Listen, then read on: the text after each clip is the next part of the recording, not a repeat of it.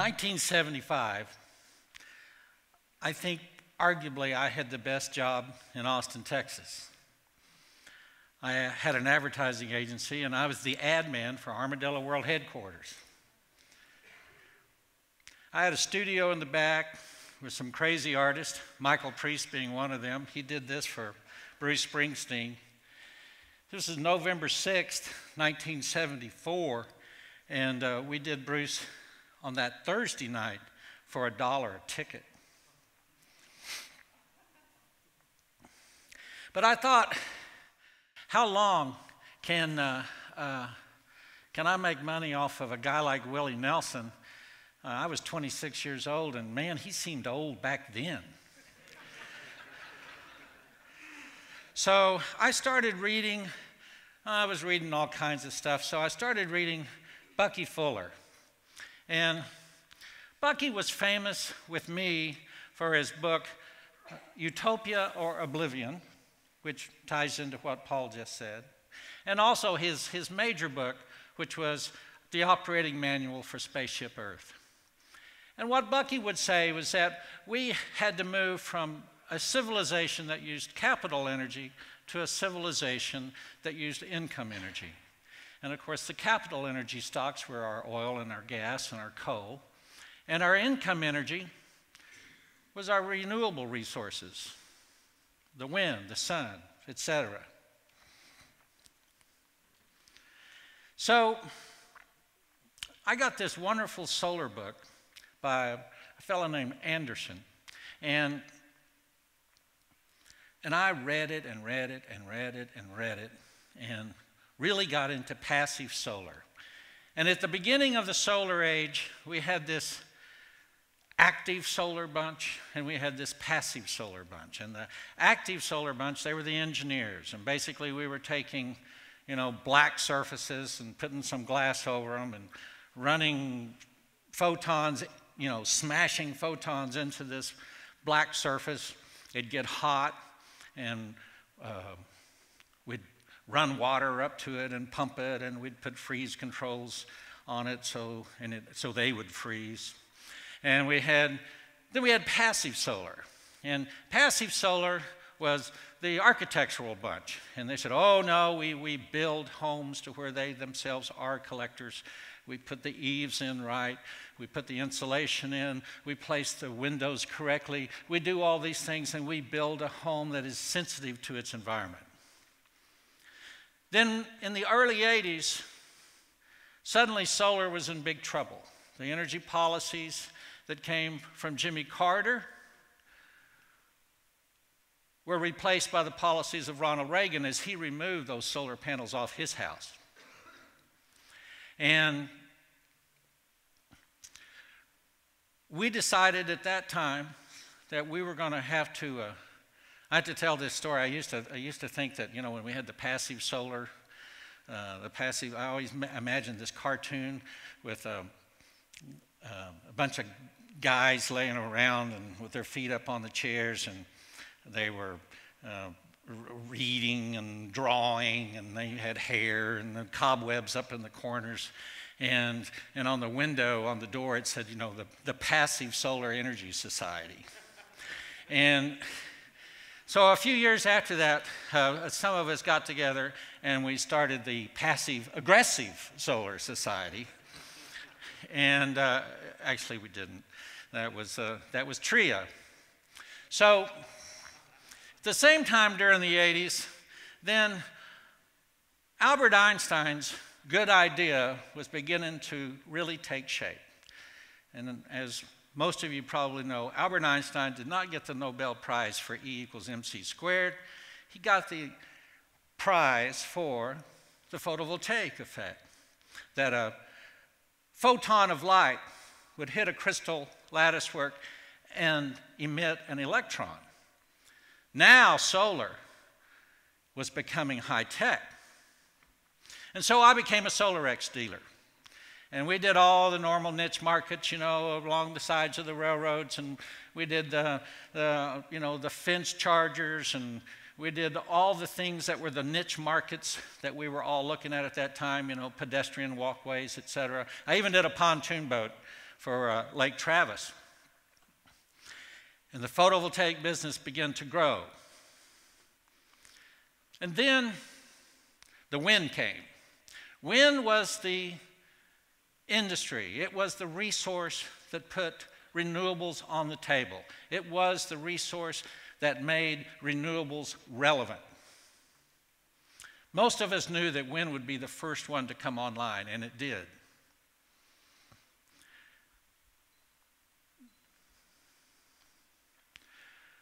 When you hear someone say,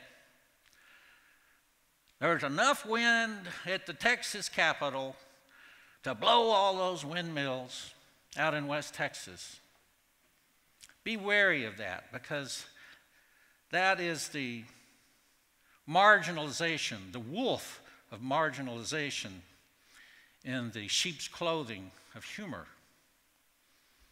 There's 13 gigawatts of wind. So after working in the wind industry, after being in the photovoltaics business, then I became a utility queer. And I went to Austin Energy, and it was there at Austin Energy that we did some pretty good work. And we led when we could.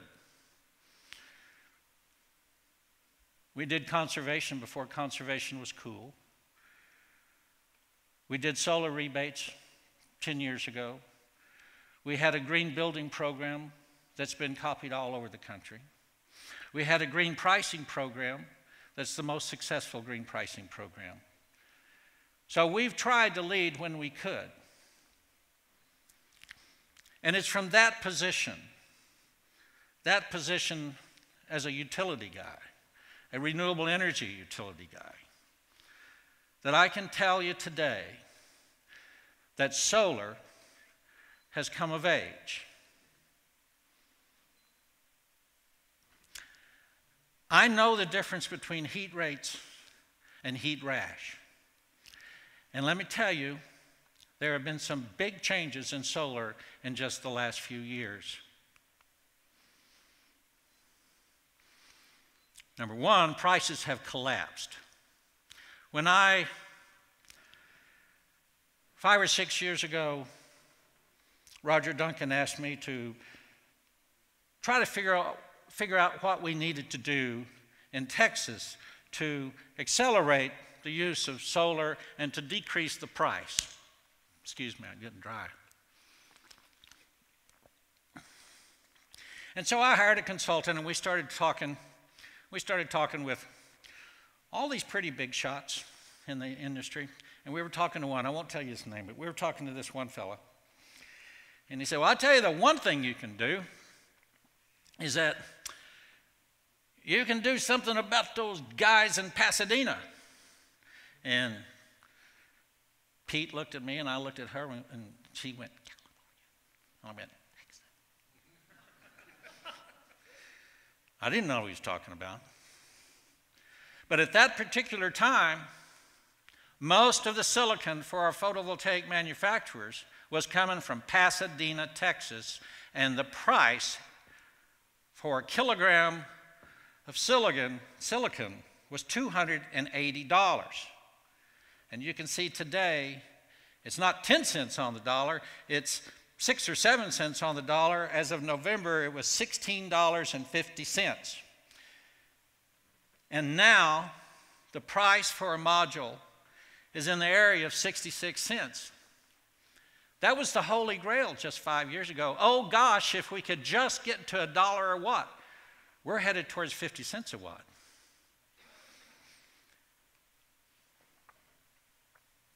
And that means at utility scale level right now, that means the Weberville plant that we put in just 3 years ago, which was the best price for solar in the country at the time, that the next time we do a big solar plant, it will be half that price. Solar energy at prices south of 8 cents a kilowatt hour flat for 25 to 30 years is a bargain. And utilities should be investing in these plants now by the hundreds and hundreds of megawatts And we will, because solar is the new wind. And right behind that will be local and distributed and community solar. Strategies like community solar that allow folks who don't have room on their roof or trees or whatever where they can join together will bring prices down. As we build a bigger industry and balance of system costs go down, and by the way, there's a session tomorrow on the Sunshot, which is dedicated, it's a federal program dedicated to reducing the balance of energy systems on our distributed systems so that they can reach what we've all dreamed of, and that is grid parity. And grid parity will be somewhere in the area of 10 or 11 cents. And according to the local solar advisory committee report that we just received in Austin, grid parity, as I often say, is going to be next Tuesday.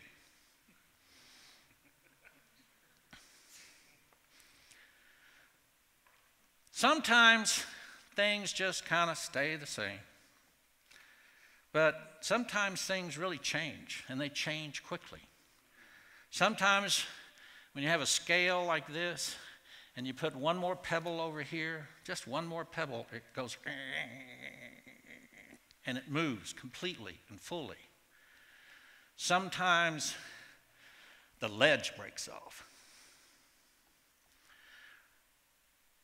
When we moved from horses to horsepower 100 years ago, we did it in 10 years. Look at the pictures of our cities in 1895 versus the pictures of our cities in 1915. Henry Ford sold 500 cars in 1905. He sold 500,000 in 1915. Last year alone, there were 500 million smartphones sold. 10 years ago, I didn't even know anyone that had a smartphone.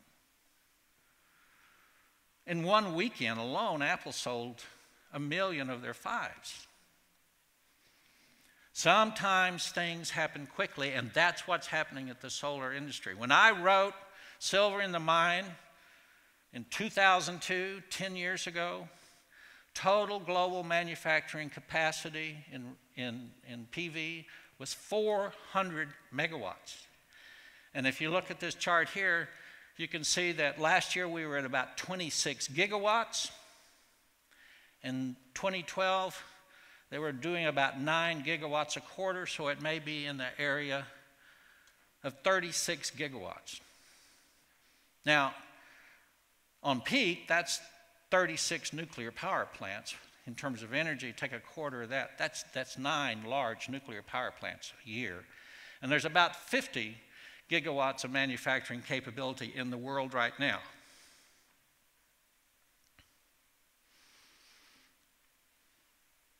You put all this together, like we've done in Texas, where you build the infrastructure to move the resources to the load, and you have the largest machine on earth. And this machine is the unified energy system. And in this unified energy system, buyers become sellers, sellers become buyers, and renewables begin to participate in the transportation market through the plug-in hybrids and electric cars.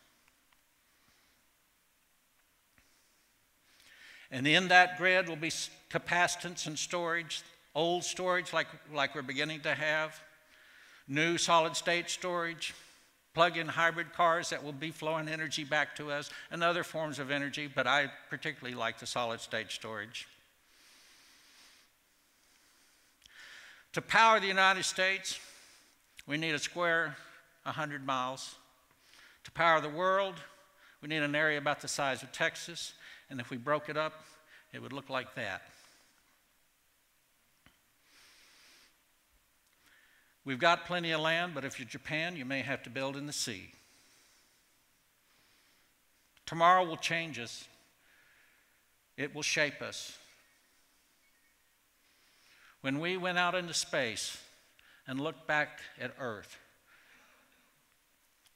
There are no R's, there are no D's, there are no fiscal cliffs, there are no countries. It is one earth. And this earth, when you look at it in a Bucky Fuller Dymaxion world way, is not a bunch of continents with a bunch of oceans. It's one continent that's connected, and it's surrounded by one great ocean. It's how you view things. According to the philosopher Bill Cosby, whether the glass is half full or half empty depends on whether you're doing the drinking or doing the pouring. The solar age is now. When I was a young boy, I had a rock and roll band. And we set up the band, and we went out, and we were 16. We couldn't go drink. So we went out and bought 2 10-cent gliders. And I took this glider and put it together. And I threw it into the air. And I said, look at this. It'll never come down. I just was bullshitting. It'll never come down. And it went up, and it went around like this. And I remember seeing it touch a little bitty flower. And it went up and stalled, and then it went down and went up higher, and it went down and it went up higher, and it went down and it went up higher, and it went down and it accelerated and went up higher, and we watched it, and we got in our cars, and we followed it to the very north side of town into that North Texas Panhandle wind, and it disappeared. Sometimes remarkable things happen.